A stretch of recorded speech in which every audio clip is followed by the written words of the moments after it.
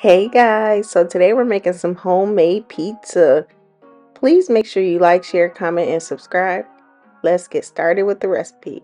I am just making a regular pizza. It's going to be a cheese pizza with some tomatoes on it. It was supposed to be a margherita pizza, but of course I didn't have like fresh mozzarella and all that stuff to really make it authentic. So it's margherita style.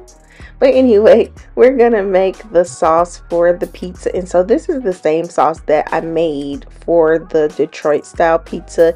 And you can check that video out. I'll be sure to link it in the description box below. But I am just sauteing one small yellow onion, and then I'm adding in about 6 cloves of garlic.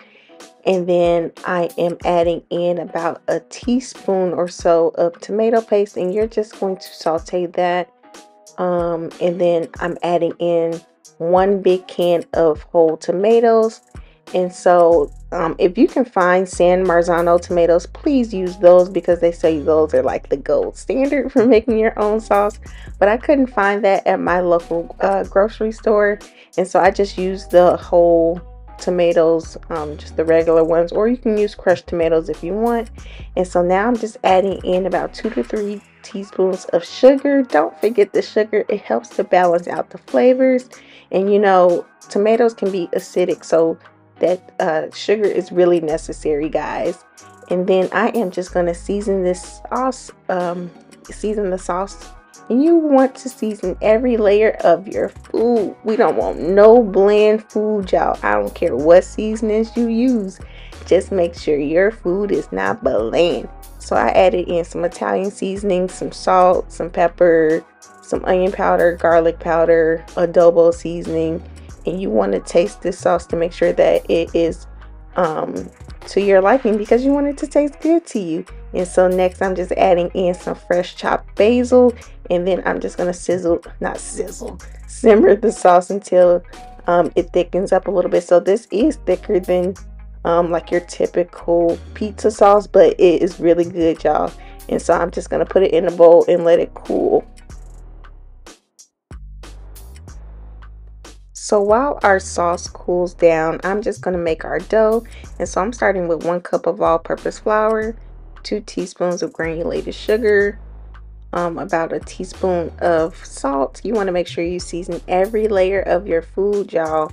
And then I'm going to add in 1 packet of pizza crust yeast, and then 3 tablespoons of vegetable oil and 2/3 cup of warm water.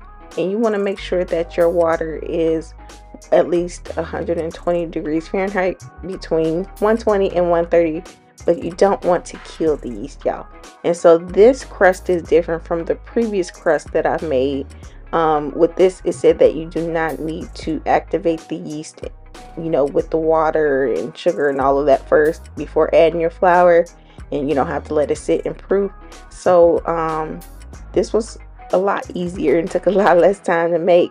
And so it does give you a guideline on the package. It tells you how to make the dough, and it gives you a guideline of how much flour you might need. You don't want to add all of that flour in at one time, so I'm adding it in like after I did my initial 1 cup. I started adding it in maybe like half a cup at a time, because you only want to add enough until the dough starts to come together, kind of like it is right now in my mixer. And you don't need a mixer for this recipe, y'all. I'm just again being extra, but you can totally do this by hand, and you would just add flour until it starts to form a ball, kind of like this. And if you are using a mixer, you would, you know, mix it until the dough starts to come together from the sides of the bowl.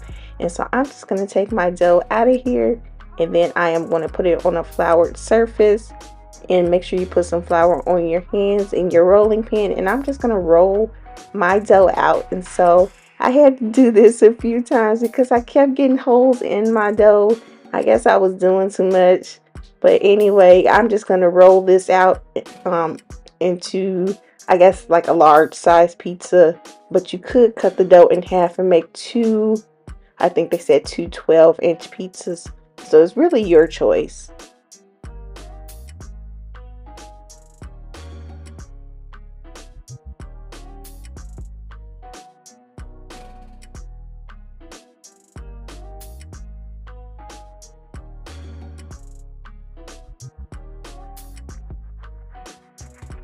And right here, I'm just trying to stretch the dough.